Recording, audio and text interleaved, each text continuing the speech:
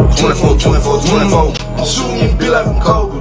I'm shooting you, be like Kobe. I up it, you know I'ma blow it. What's up, Jabal here, and today we have a new video. A Mississippi rapper is already messing up his life just before his career takes off to the next level, and we're talking about superstar Pride from Mississippi, an upcoming rapper who gained popularity after releasing his song Painting Pictures, which has over 25 million views in 9 months, but started to gain traction on his TikTok, which we know how TikTok is. Once anything goes viral, it keeps going and more people catch on. Now, just a few days ago on July 19th, 2023, reports came out that a 40-year-old man was gunned down in Panola County. It happened around 12:30 p.m. and when deputies arrived at the home on Highway 35 North, they found the man unresponsive with multiple gunshot wounds.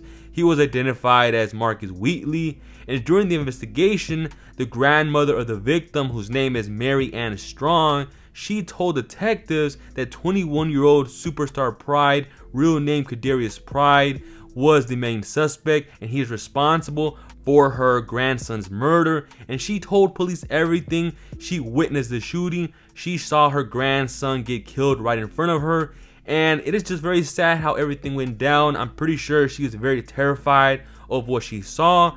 And in this news clip, she goes into detail about what happened. She pretty much says that Pride came into the house and started to chase Marcus down.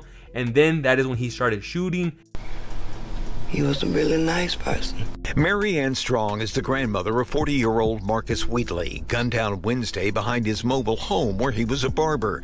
Strong says she saw Kadarius Pride, aka Superstar Pride, the man charged with Wheatley's death, enter the mobile home, heard loud voices, and saw an armed Pride chase her grandson out of the mobile home. And the young man was following him, shooting at him, and he finally shot him down. Strong ran to this field and she watched in horror as Pride continued to fire at her grandson. He fell here. He shot about 3 times after he fell. And he walked over to me and he pointed the gun at me and asked me if I was going to tell it. She says she had no idea what Pride meant, but she says he wasn't finished. And he came back out here and fired a last shot in his head. She says Pride left in his red pickup truck, later found abandoned in Pope, Mississippi. He later turned himself in to the Panola County Sheriff's Office. Pride's father could offer no reason for what his son allegedly did. You know, it's still just something that's got to be looked into and to see what all transpired, Now, this entire story is very sad. The fact that Pride himself decided to commit this horrific act, knowing that he has a promising career and it was going to take off, he decided to do this, and now his career is going down the drain. And the fact that this man was his barber is also wild as well.